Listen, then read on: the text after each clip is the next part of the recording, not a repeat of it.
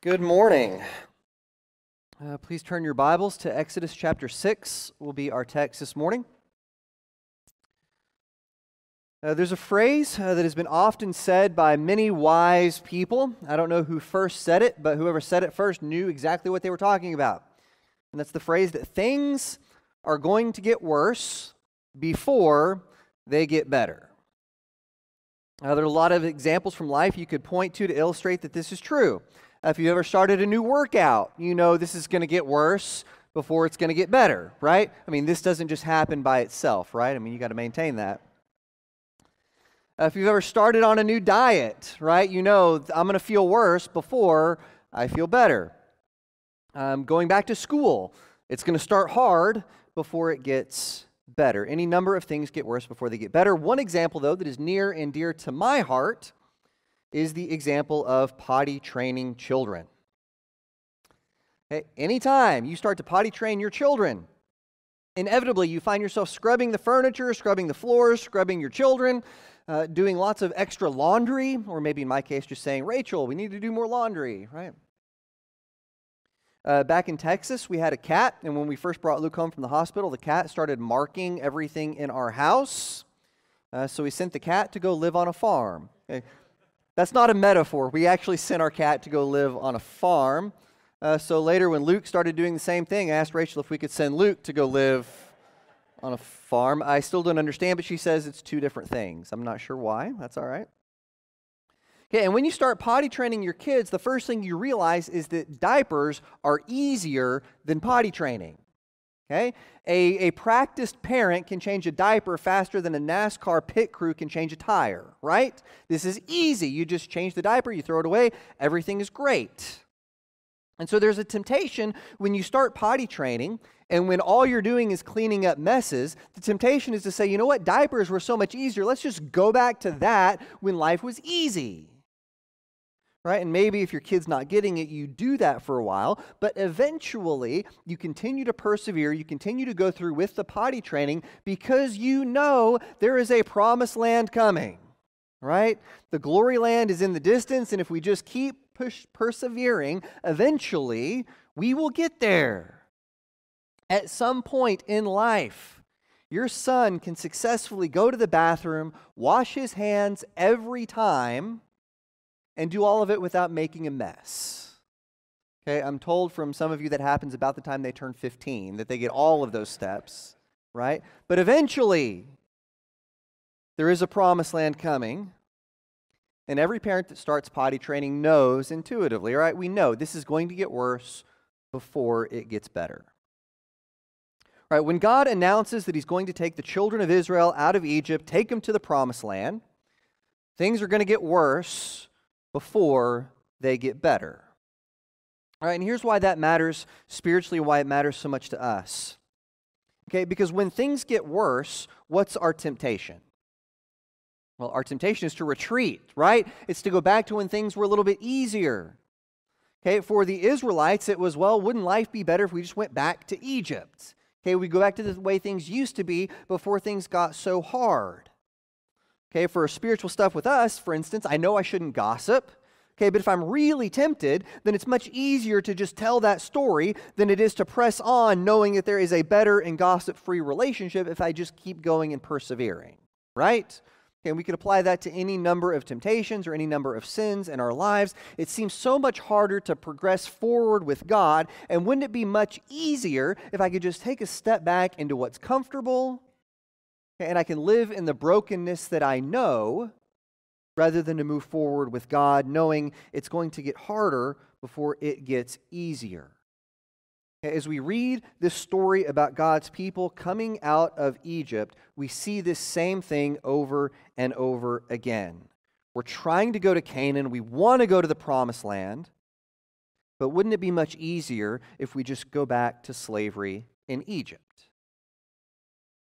All right, the last couple weeks we spent looking at Exodus chapters 3 and 4. we noted the 5 objections that God receives from Moses, right? God calls Moses and he says in 5 different ways, God, I really wish you would send someone else. God finally overcomes all of those objections. Moses agrees. He says, okay, I'm going to go down to Egypt. First thing he does is he meets with the elders of Israel and he shows them the 3 signs God gave to him. He turns his staff into a snake. He turns water to wine. He puts his hand in his cloak and it comes out leprous. He says, I really am coming to you from God. Okay, then he meets with Aaron, his brother, who's going to speak for him, and everything is going great. Everybody believes God is about to redeem his people. This is going to be wonderful. Chapter 4 ends with everybody bowing down in worship to Yahweh. We are thankful that God and the salvation he is about to unleash have finally come. Hallelujah. So we turn the page, we get to chapter 5, and we're expecting great things. And it starts great. Okay, in chapter 5, Moses and Aaron, they go boldly into the court of Pharaoh himself, and they say to him, the Lord says, you should let my people go and go worship God in the desert. But then Pharaoh turns and he looks at Moses, and he says, no, okay, I don't know this God. You say that some God named Yahweh has told you to go, but who is that? I don't know him. What do I care what he thinks? I'm God. And then Moses says, you really should listen. Okay, because if you don't, God will strike you down and bad things are going to happen. This is your one good chance to get out of this okay. But Pharaoh says no. In fact, he says, the problem is that you people are lazy. You have too much time on your hands, and so now you've come up with all of these visions of your own freedom, and if I give you more to do, maybe you won't have so much to complain about. Okay, so you've been making bricks for me, and I've been giving you the straw to make the bricks. Now, in order to keep you from being so lazy, I want you to make the same number of bricks for me each day, but now I'm not going to give you any straw. Maybe giving you more work will keep you in line. Right, notice what Pharaoh says in chapter 5, verse 9. It says, make the work harder for the people so that they keep working and pay no attention to lies. Right, now, as you can imagine, the elders of Israel, all the people of Israel, they don't take this out on Pharaoh. They take it out on Moses. Why? Well, he's the one that had to go and poke the bear. Right? Just leave well enough alone. Moses, why have you brought this trouble down on us? We were better off before you filled our heads with these visions of freedom. Staying in Egypt is easier than moving forward with God. This is too hard. We can't do it. Right? And Moses agrees. Okay, notice what Moses says at the very end of chapter 5, starting in verse 22. It says, Moses returned to the Lord and said, why, Lord, have you brought trouble on this people? Is this why you sent me? Ever since I went to Pharaoh to speak in your name, he has brought trouble on this people. Okay, and I love this next line. This is my favorite thing in all of chapter 5. He says, and you have not rescued your people at all. I think my 4-year-old whines less than Moses at this point, right? Okay, so now we turn the page. We get into chapter 6. God shows up, and he repeats his promises to Moses. He says, Moses, you need to keep going. This is not going to be a work of you. This is going to be my work. Things are hard, but they will get better. Right? And God gives Moses 3 very specific promises in order for Moses to remember the covenant and to remember that he can do this, but he's going to have to do it with God. Hey, you want to press on to the promised land, you want things to finally get better, they're going to be tough for a while, but you can do this. Let's keep pressing forward with God. And the way that we can keep pressing forward with God in spite of it getting worse is we will remember these promises that God makes. All right, so you've got space on your bulletin if you're taking notes. Here's promise number 1. God promises us redemption. Okay, notice verse 6 of chapter 6. It says, therefore, say to the Israelites, I am the Lord, and I will bring you out from under the yoke of the Egyptians. I will free you from being slaves to them, and I will redeem you with an outstretched arm and with mighty acts of judgment. Okay, I'm not usually real big on word studies. I know a lot of people, when they study Scripture, they do a whole lot of word studies. I think sometimes that leads us to make connections that aren't really there. But one word that comes up over and over again as we read through the story of Exodus is the word service. Okay, the word service. But this tends to be obscured in our English Bibles because there's so many different ways we have of translating the word service. Okay, we translate it as worship sometimes, we translate it as slavery sometimes. There's lots of different ways we can do this. Okay, but Pharaoh makes the Israelites serve with harsh service in chapter 1. Okay, in chapter 5, in the bricks without straw episode, he makes them serve harder and keep serving. Okay, Pharaoh always refers to the Israelites as his servants. Okay, again, sometimes in English we talk about slaves or laborers. Okay, but in Hebrew, these are all very tightly related words. They're all coming from the same root word, service. Okay, notice Exodus chapter 4, verse 22. Okay, it says, "Then say to Pharaoh, this is what the Lord says, Israel is my firstborn son, and I told you, let my son go so he may worship me. But you refuse to let him go, so I will kill your firstborn son." Right, just about every English Bible translates that word in verse 23 as worship, right? Let them go out into the wilderness so that they can worship me. Okay, but again, it's coming from that same word, serve. Okay, God says, let them go out into the wilderness so that they can do service for me. Right, in chapter 4, 5, 6, 7, 8, 9, 10, 11, 12, over and over again, it tells us it's about serving God instead of serving Pharaoh. Okay, we keep coming back to that word. The point is, we can either serve Pharaoh in Egypt, or we can leave and serve God in worship. Okay, so what does all this mean, and why do we care so much about it? Right, well, when we think of this story, when we think about the concept of God's redemption, okay, whether we're talking about the redemption of the Israelites from Egypt, or we're talking about the redemption that you and I have in Christ, okay, it is not emancipation, okay, it's repatriation. Does that make sense? It's not emancipation, it's repatriation. And what I mean by this is you and I are going to serve. Okay, throughout the Egypt episode, throughout all of the book of Exodus, it is assumed you and I, all of the people, are going to serve. The question is, are we going to serve Pharaoh, or are we going to serve the Lord God? Okay, a long time after this, Jesus will talk about how you can't serve both God and money, right? Okay, it's the same idea. You and I are going to serve something. You're going to live for something. By God redeeming us, He's not redeeming us so that we can just go do whatever we want. He's redeeming us so that we can serve Him. Does that all make sense? All right, I read an interesting article this week about adolescence in men. And it was talking about the stages of maturity from being a boy to becoming a mature man.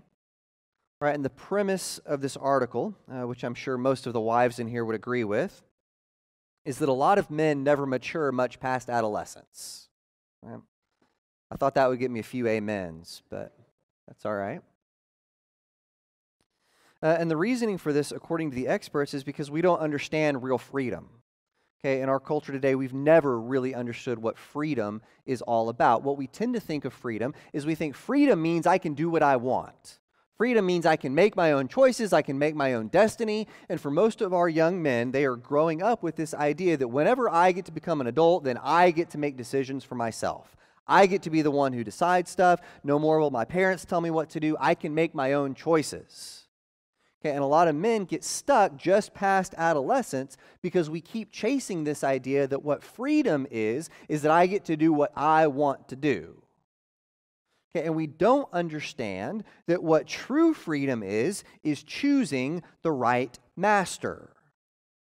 Okay, and real maturity comes when we choose to put other people first, put our families first, put the providing that we're supposed to do first, and do all of those right things. Okay, this article I was reading is not written from a Christian perspective at all, but I think it understood the point quite clearly that real freedom is not, oh, now I get to do whatever I want to do. Real freedom is saying, I'm going to serve something. Let me make sure that I serve the right master. Okay, I'm sure there's a correlation there for women too. But I'm smart enough not to talk about it, right? I think a lot of people spend their lives trying to get free from something, never realizing that the only way to be free of whatever sin it is, whatever power it is of this world that is enslaving them, is instead to become a servant of God. Moses will later talk about serving God by making animal offerings. He'll talk about serving God when we go and partake of the Passover together as the people of God.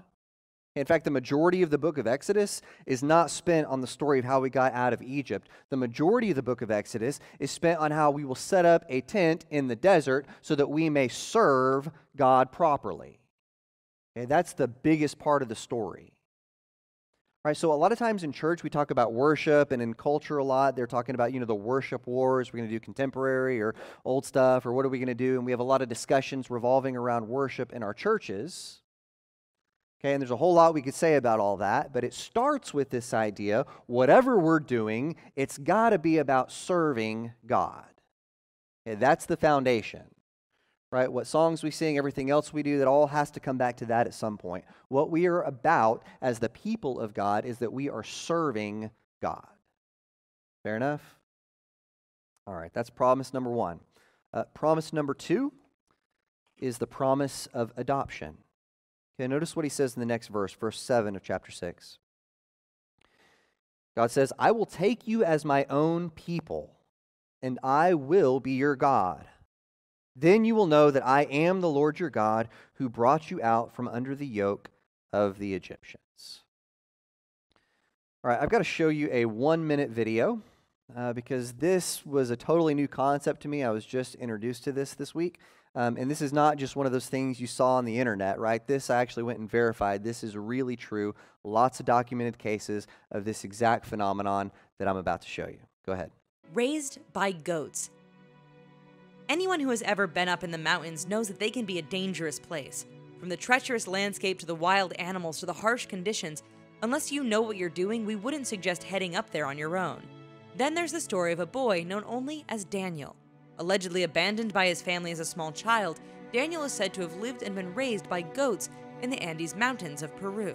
Discovered by other humans in 1990, Daniel survived by drinking goat's milk and eating the roots and berries which his four-legged companions consumed. Over the 8 years that he lived with the goats, Daniel naturally began to copy their movements, and even walked on all fours. Unsurprisingly, he couldn't speak any language, but had developed the ability to communicate with his family of goats. We can only imagine the thoughts of the hikers who stumbled across the then 12-year-old Daniel as he raced around the rocky ledges with his pack of wild goats. Reportedly, a group of researchers from an American university were able to study the Andes goat boy, and they are the ones who decided to name him Daniel. Isn't that fascinating? Okay, he could speak goat. All right, it's incredible. All right, this is one of dozens of cases that we have documented throughout history of what's known as feral children. Okay, children who have been raised by wild animals. This isn't something that Disney created, right? This is a real phenomenon that happens. There are documented cases of children being raised by wolves, being raised by dogs, being raised by chickens and apes and monkeys, even ostriches. There's a boy in Africa raised by a tribe of gazelle. Okay, there's pigs, and even there's a case of a kid who was raised by cats. Okay? He looked down on all the other feral children, by the way. He's the cat.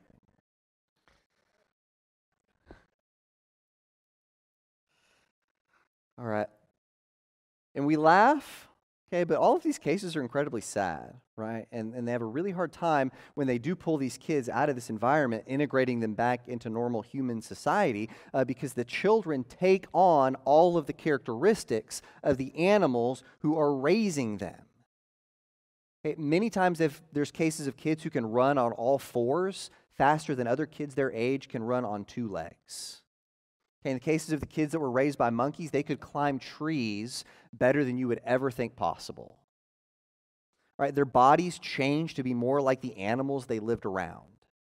Okay, one case in Belgium, I even had a boy who was raised by wolves who had a heightened sense of smell, and he could smell stuff nobody else that was human could smell. They became like what raised them. Okay, you see where I'm going with this? You inevitably take on the characteristics of who or even what raises you. Right? To one degree or another, all of us are products of our own environments. Right? And unless we have some very intentional or violent reaction against the way our parents raised us, we tend to become just like mom and dad, right? All of us can look at ourselves and see ways in which we act just like our parents. It is inevitable. You will become like your parents. Okay, notice again what God says in 4:22. He says to Moses, he says, "Then say to Pharaoh, this is what the Lord says, Israel is my firstborn son. And I told you, let my son go so he may worship me. But you refuse to let him go, so I will kill your firstborn son." Okay, here's the point, and here's the promise that God then will make in chapter 6. He says, I am adopting you. Okay, I will be your father. Right? We as his people are raised by God as our parent. Okay, so what does that mean about how we talk? Okay, what does that mean about how we walk around, about how we carry ourselves? Okay, what does that mean for how we then will treat other people? Okay, by having God take us on as his children, a huge part of what we're doing in this entire book is God is saying, I want you to be more like me. I'm taking you to be my children so that as you grow up, as you mature, you become more like God. God has adopted us. Right. Also important in this concept is remembering that behavior change follows inclusion. In other words, you don't change your behavior so that you can then become part of the family of God. What happens is God makes us part of his family, and then over time our behavior changes to more perfectly reflect God Almighty. Right? So it's not, oh, well, I better get my life right so that I can become one of these Christian Jesus followers. It's, I'm going to become one of these Jesus followers so that I can become more like this Jesus guy. Right? Inclusion is followed by our behavior change. Okay, one more piece of this, then we'll get to the last promise. But according to this story, Israel is God's one and only son. Okay, which is a phrase that should immediately resonate with all of us who have ever read the Gospels. Right? And this is beyond the scope of our text this morning, but the ministry of Jesus is all about Jesus fulfilling this role of being this perfect Israelite, being this representative of God's people who could perfectly reflect the glory of God our Father. Okay, the promise is you and I have been adopted by God. All right, number 3 and finally, it's a promise of home. Okay, notice verse 8.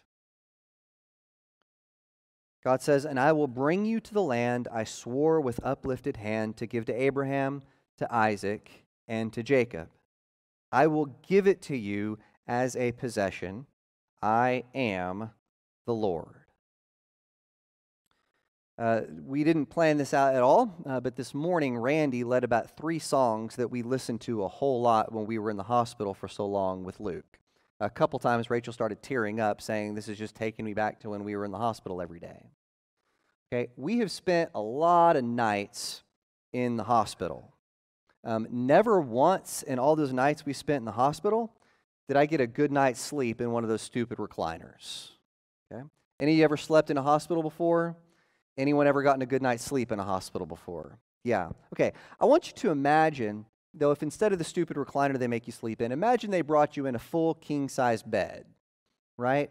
With your own pillows in it and very nice sheets, really high thread count. Okay, imagine they started playing some really nice classical music on the stereo system. All right, and they turned down the lights just right. They maybe lit some candles for you. And maybe they brought in a gourmet chef to cook you some really nice meals while you were staying there in the hospital. Okay, would it feel like home? No. First off, because my home doesn't look like that. But Okay, I don't care how nice they made it, that hospital would never feel right because it's not home. It's not where I'm supposed to be. It's somewhere else. It's somewhere on the journey. It's not home. Okay, our final promise of our text this morning is that if we will stick with God, then even when things get worse, eventually God will take us home. All right, at this time in our service, we're going to sing some verses of an invitation song. During the singing of this song, I will be down front. One of our shepherds will be down front. This is an opportunity for you to come and share with us whatever's going on in your life. Let us pray with you. Let us pray for you. Let us study God's word with you. Talk more about what it means to follow this God who does promise to take us home. This song is a time for us as the church to be here for you. Let's close, though, with a word of blessing. May the Lord bless you and keep you, make his face to shine upon you. May the Lord be gracious to you and give you peace. Let's stand and sing.